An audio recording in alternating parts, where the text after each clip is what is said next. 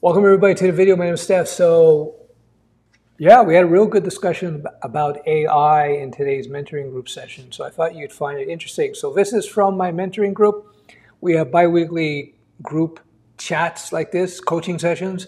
And today we got into AI because AI is something to look into nowadays. It's very important. And so we're going to be expanding in my own mentoring group, UncleSteph.com, shameless self-promo. We're going to be expanding the coverage of AI tool sets, how to be an AI implementer, an AI developer. Not somebody who creates AI, but somebody who understands the AI landscape and knows how to put it all together and make it work. Very valuable, especially if you want to get into freelance or you're working for large corporations and you want to start speeding up the production life cycle. Anyway, watch the video. Cheers. Hello, everyone. Everyone is Joe. enjoying Sunday. Yeah, well, on my end, what's been new, I launched my first GPT, my first chatbot, and that was a very interesting experience. I'd say I was surprised and impressed how quick it was to deploy one. I think most of the time I spent just figuring out how to do it, rather set the settings and uh, I run into a funny and annoying quirk at the same time with ChatGPT. That is that if you use your own avatar, it actually breaks it, so it doesn't say if you can upload the image for your own custom avatar, and it's a known issue. I don't know if by now OpenAI addressed it, but when I deployed my chatbot, that wasn't the case. Like you could like and what worked so far is if you just have it ChatGPT generate an avatar for you and then it saves it, so and it's there. I found this interesting. So it's not a perfect yet in that sense. There is a few quirks here and there, but I think it's very interesting, and I am more I see its potential and beyond of what it is, because a chatbot, you can ask questions, it's smart, but I see it as first step towards a revolution in the whole business processes. Because if anyone has worked in a corporation, you might end up in a situation where you need to ask somebody, like for example, very often you use a platform or any other you do any other process and there is a team responsible for it, and you have to email the team because there is no documentation about like how to do it. And I think chatbots in the sense of a company, a large corporation, would be essential at cutting that gatekeeping, whereas you have people who are running a process and they're the ones you have to ask a question. But if you can have all that knowledge, it dramatically increases productivity and saves time. Like you forgot something, because usually if it's a company big enough, you'll have like some training department and you have to schedule a training session. So anyways, I don't have any specific questions other than Steph, what is your view of the chatbots as a way of reorganizing corporations because of the currently hierarchical system they have, that you have to reach out to somebody to ask a question, whether you have that knowledge base as an AI powered tool, you can get a quick answer right away. Yeah. I was actually interested. I was out to dinner with a friend of mine who's been in the AI business about 5 years now, could be longer. And he does that. He creates chatbot services. So he has his own AI, but he also uses GPT and others. Mhm. So he will gather information from the client, construct narratives, train the AI. And we were talking about that, and he was showing how there's layers. So he'll use AI one to get a certain result, and then he'll feed that result to AI two, which Mhm. then creates a better narrative out of it, and so on and so forth. So yeah, 100%. I see the jobs that are going to be nailed by AI are all those middle management paper pusher jobs. Mhm. They're going to be, I think their heads are going to be on a chopping block Yeah. because that's where AI could take care of them. So that's where you got to keep on increasing your skills, especially your technical skills, because those are going to be more difficult to replace. He was showing me like Mhm.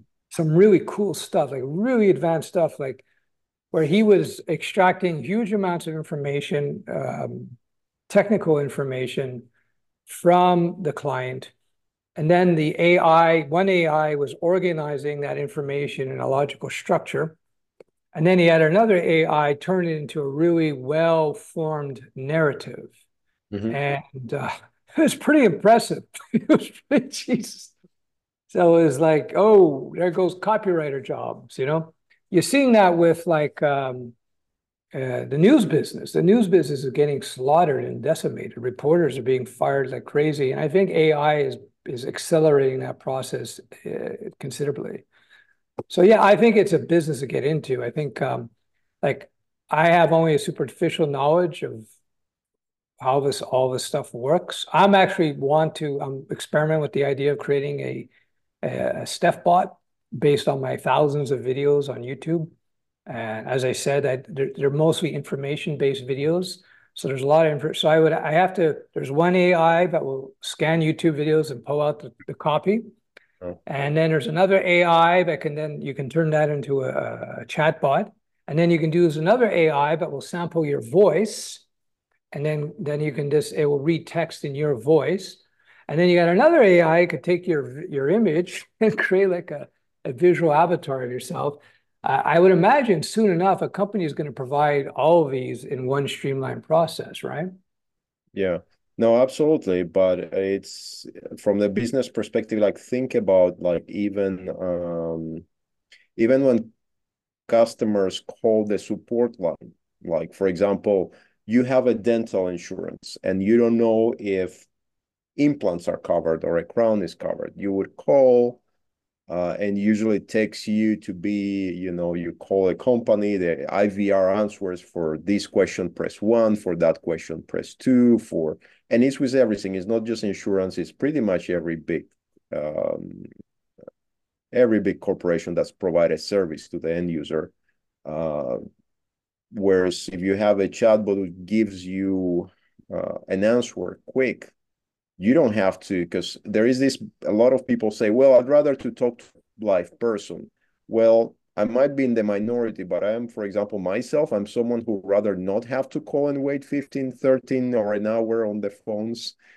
If there is a system out there that I can ask, hey, is this covered? Or how do I do this? And if it's smart enough, the chatbot, I wouldn't call. Why would I want to talk to a human? Like, seriously, if I get an answer quicker. Yeah, 100%. I think the answer is both, right? Because if you Yeah, have the chatbots get good enough and they take, 50% of the load off of people, sure. it's worth it, And some people will use it, and so yeah, I don't know how quickly this is going to evolve, but yeah, I want to. Mm-hmm. Now I'm back again. I wonder if people ask me, are you going to put out React material? Are you going to put out React? I go, that's old school. There's plenty of videos on React and stuff. So as I think everybody knows, my thing is about how to take the code, of course you learn the fundamentals, how to turn it into money, whether you Mm-hmm. get a job or so on. So I think the next step is to look at AI implementations and then look at high-level frameworks, low-code platforms, no-code platforms like Wix Studio, as I mentioned, and other things, and AI. So I can see a very lucrative business as a freelancer just implementing AI for people. So it's, I would consider it a low code or no code AI implementation. It's probably very valuable because it takes a certain amount of, it's going to take a certain amount of time to decipher all this stuff and figure out how to use it. So if you could come in and say, listen, we can train the AI and reduce your support staff requirements by half, easy gig, right? Yeah, and not only that, it will actually improve customer service. If like seriously, most people, I think as someone, because I used to work years ago in a call center, and I can tell you most people don't call for customer service. They're calling because there is troubleshooting involved.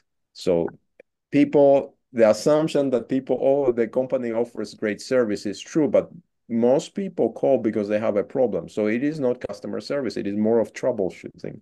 So they have a pain factor that they want to overcome, and that's why they call. Yep, yep, yep, yep. I can see that.